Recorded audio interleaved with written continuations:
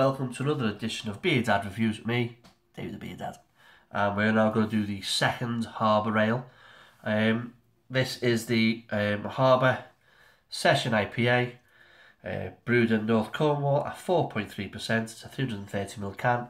And again, I bought this with the Antipodean IPA out of Asda for £4. It's the 4 for £6 range. A bit of a fridge, probably about 2 weeks. Best before on this one is January 18. I say it's a 4.3 session IPA. There's very little on the can, information wise, but we give it a bit of a look so you can see what you're getting. Now, as I said in the last video, Harbour Brewing was founded in 2012 by Eddie Lofthouse. Core range, they have an IPA, they have an amber, and they have a light ale. That's pretty much it. I said that again in the last video, I've not seen many of them floating around in the supermarkets, only this Antipodean and this Session IPA. But I dare say, if you were down Cornwall end, you'd probably find a lot of this floating around. So, here we go. I've not had it before. Let's pop a top and see what we go.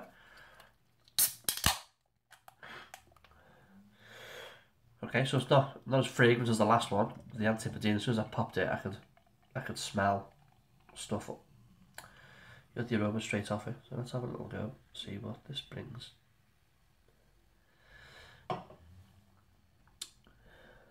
Okay, so I'll put a light to it.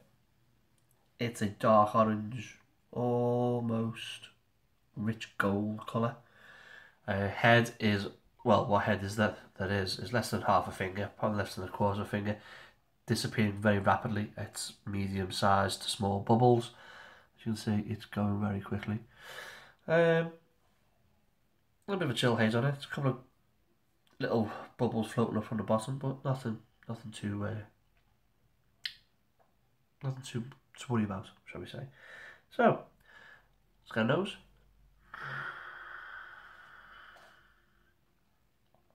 Very similar to the Antipodean.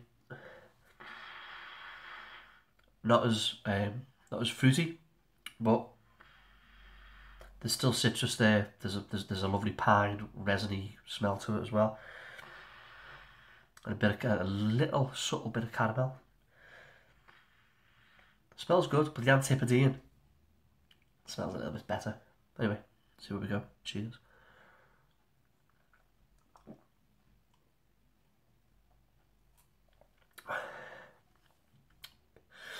Okay, the body's lighter. The Antipodean was a little bit slicker. Body's lighter.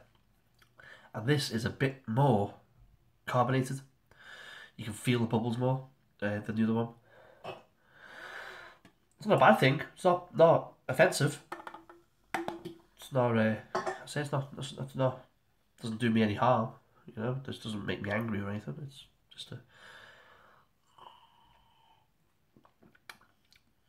Taste wise, there's a little bit there, not a great deal of citrus there. Other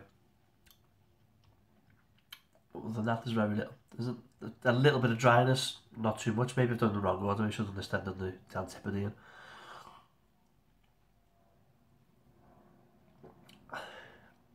Yeah, a little bit bland, just a little bit.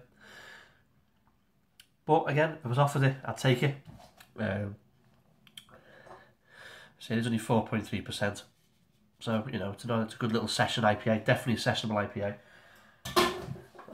I'd be happy to get this in a public house, in mead shop, or somewhere that sold beverages. Yeah, would I buy it again?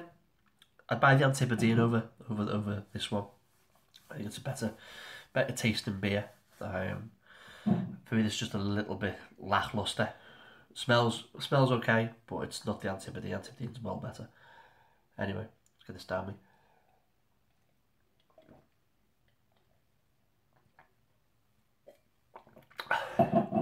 Now, as with the last one, as with the last one, description box, link to the website, the usual places: Twitter, Facebook, Instagram, Untapped. You know where to find me. Please hook up on my accounts, and I'll accept you as I normally do.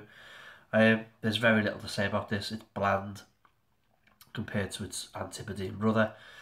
It's flavourless compared to its Antipodean brother.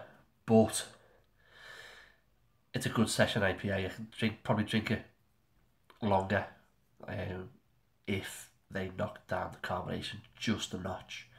Excuse me, because I can feel it here. Not burning, but I can feel it. Anyway, that's another one done. There's not much more to me to say about this beer. It is what it is. So, I'm out of here. I'll see you in the next one. Hail Ale.